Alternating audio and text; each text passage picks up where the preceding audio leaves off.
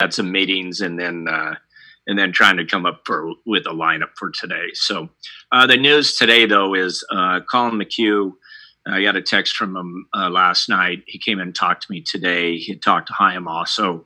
He is opting out of this season. And the reasons being, and I know he's going to talk to you guys and address you at some point, but the reason being is his arm's not coming around like he had hoped. And he knew that probably he was going to have to spend some time on the IL. And if he was going to do that, with what's going on with the pandemic, he would feel better if he was at home with his family during that time. So that's the decision that he has made, and we support it. We know it was a tough decision for him, and he did tell me he felt bad, but this is what he thought was best for he and his family. So, questions on that? Hey, Ron, what did you guys see in his development while he was working? Now, was the arm ever getting better, or was it kind of just stuck the whole time he was trying to get it loose? Well, it seemed like it was getting better, and then he kind of got to a point where he wasn't making progress. So I know he threw a bullpen early on, and really hasn't thrown a bullpen in quite a while. So I think he kind of had a little up and down, and I don't want to say it was a setback, but a little bit up and down, and just wasn't to the point where he thought he could progress and start throwing bullpens and get to the point where he was live BPs and then into a game. Was there some expectation from the beginning that this was possible, that it was just so complicated that he might not be able to pitch this season? I think originally, before the pandemic, we had thought that it may take, half a season or maybe a little bit longer to get him back. And then after he got here, after we had that delay and he came back, it was just kind of still monitoring. And I know talking to Brad and his guys, it was still a rehab. So we were still trying to bring him back and get him to the point where we thought that he would be a good pitcher for us. So anyway, it was just, it's always a tough decision when you make these things, and I know he felt bad about it. He seemed to be pleased about how things were going here, except certainly the arm.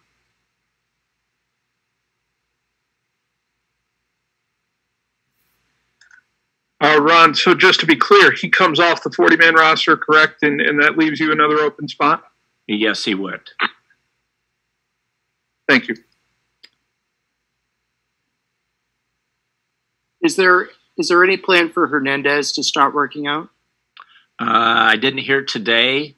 I know he was going to play catch yesterday, so I'll have to find out from Brad. But hopefully we'll see him in the next couple of days, and then he'll progress, along with Eddie and JT.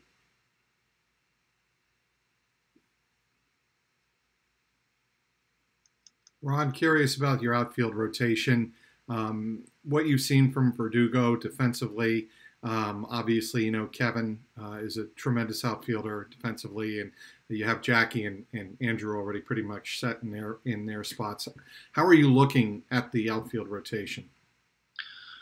Well, it's sometimes it's going to be a little tough on who to play and who not to, because we feel like we have four guys that are capable of playing every day. And I know JD wants to be in that mix. He doesn't like it when I exclude him from it. So JD goes out there. He went out there yesterday, and we'll get him out there once in a while. But the other four makes it tough. You got three left-handers. So what I know when a left-hander's pitching, I want Pilar out there somewhere. And it kind of depends on who needs a day off or who's struggling more against the left-handers. So that's how I'm planning to do that. Now, if Pilar is really swinging the bat great and one of the other guys isn't swinging the bat so well, then obviously that's a part we'll get him in there more often. We know they're all good defenders. It's not like if we put one guy out there, he's a better defender than the other. So it really comes down to the offensive part and who needs more rest. But I know right now it's going to be difficult because I like all four of them. I'd like to have all 4 of them out there a lot, and it's just impossible to do. Ron, have you decided who's going to start the 2 exhibition games, pitching wise? Yes. So we have Weber throwing the first one, and we're trying to figure out the second one because there's some innings that we need to get some guys. With Godley coming into this mix, we want to get him out there. So I don't know if he'll start the game, but I know we're going to try to go 2 or 3 innings with him somewhere in that game. And then we'll try to have to figure out between BJ and Hart. There's a couple relievers that Dave would like to pitch. So we haven't figured out for sure who's going to pitch that game. And how much are you looking for from Nate tonight from, I guess, either innings or pitch count? Yeah, it's more probably the innings. If everything goes pretty good, we'd like him to go 6. If they're a little bit longer innings and we don't roll them over, then he'll probably go 5. Ron, what are your plans for Thursday before the opener? It's going to be an off day for the guys, but I know already there's been some guys that have told me certainly the pitchers will want to come play some catch, and if the regulars need some BP, we'll bring them in and we'll give them some BP, and it's kind of individualized, but the day is off, and it's just if they tell us, hey, we have to get some more BP or we have to have something, then we'll come in here for them. And you mentioned before having trouble coming up with lineups for tonight. Are there guys not playing for some reason or anything? Or no, we have these guys they like the competition, so they've picked some teams and we're trying to figure out the lineups according to the teams that they've picked. So that took a while. Who are you going to be managing against in this game? I'm going to flip back and forth. Yesterday, they accused me of being on the visitors team because I was wearing blue. So I don't have a mixture of red and blue yet. Ron, that was some pretty sobering stuff from Eduardo Rodriguez, talking about his battle with COVID and some of the symptoms that he experienced. I wonder what was it like for you communicating with him, being his manager, being someone who's known him for 3 years now, what it was like in your conversations with him while he was at home, trying to recover from this? Well, the hardest part was that he was still wanting to be that guy that pitched opening day. In my mind, I was thinking the timing really doesn't work out well for that. I didn't tell him that at the beginning, but I told him it was going to be very difficult. So that was probably the hardest part, is how he can maintain his strength. If he's still telling me that he wants to start, he's going to have to do some things that really with the virus it doesn't allow you to do. So I think we're just trying to build up his strength again. But he was, I know he was really happy when he got the news that he could come and join the team, and certainly happy when he stepped on the field. So he's on a mission now to get himself in shape as fast as he can, and we get his arm built up and be active as fast as we can. Ron, just to follow up on McHugh, his decision wasn't based on anything related to health and safety protocols, anything like that, right?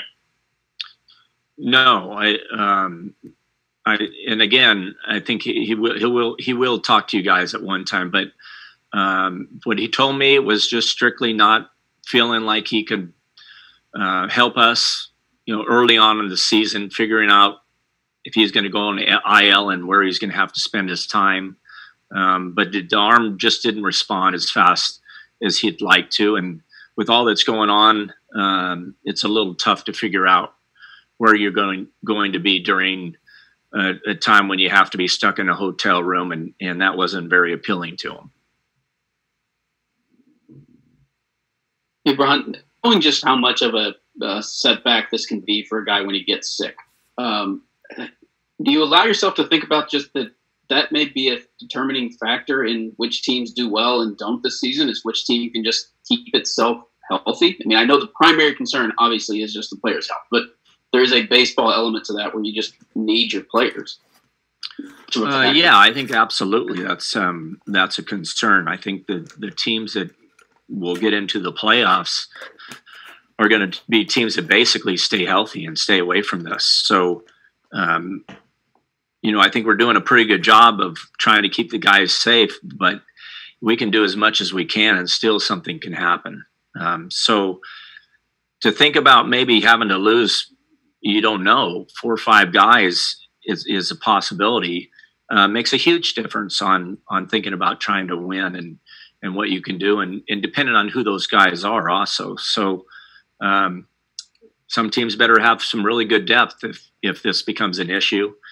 I'm hoping with what's going on, we're having less and less. So I feel pretty good about starting the season, and the players feel really good about it. So if we can keep the guys doing the right things and going through the right protocols, I think we should be okay.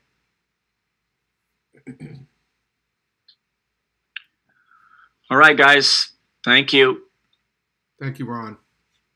Thanks, Ron.